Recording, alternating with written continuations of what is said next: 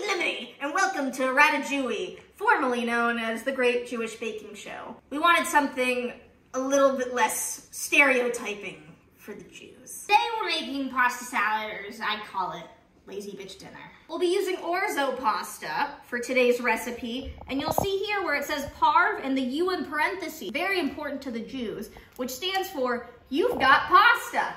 Everybody knows you gotta give them a little rinsey rinse. Don't worry about these. Those are just from breakfast. You get it so you can see the cucumbers too? Yeah. No. Yes, chef. Every second counts. Let's go. Okay, you gotta salt the water, turn the stovetop on, and then you set the oven to be royal, because I'm a queen. And it's really important you know how much you're eating. What you do is just put in one pasta noodle at a time.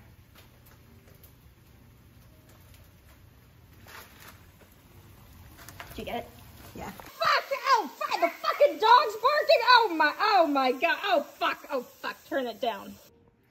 We're so blessed to be staying here at the chateau in this winter season here at Coffee Shop Ambiance Street, but I have to admit, it is a little cold.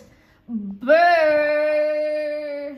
What the kids call ASMR, and it's where you have just like natural noises doing something, and it's apparently very soothing. So as you can hear under me talking, you can hear the mush of the noodles. Do you hear that? That's ASMR.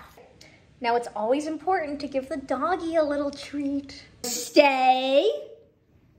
And You know what I mean? yeah, this does feel like it's a kink thing. It's not. It's just meant to be unhinged. Use this in the bloopers at the end so people know we're not furries. Okay.